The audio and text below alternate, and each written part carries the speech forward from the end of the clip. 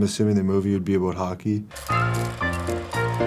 Who would you have play you in a movie? Who would I have play me or who should play me? Shit, that's question. Probably, let's go with, again, like so many good actors.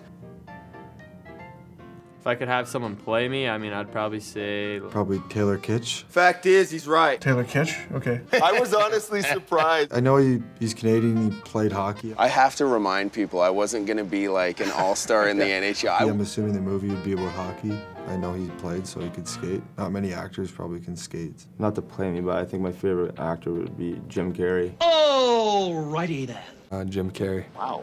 Okay.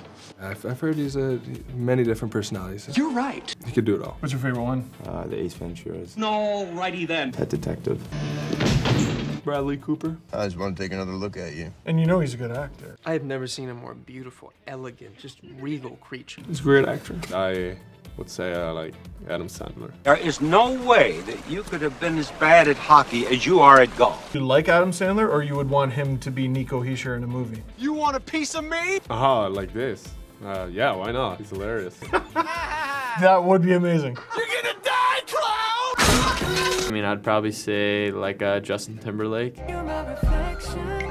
All right. But, I mean, I don't know, maybe Will Ferrell, he's pretty goofy. That escalated quickly. He's a little closer. That doesn't make sense. Will Ferrell as Jack Eichel would be pretty great to see. Can I please have your attention? I play for the Sabres. Stop what you're doing and listen.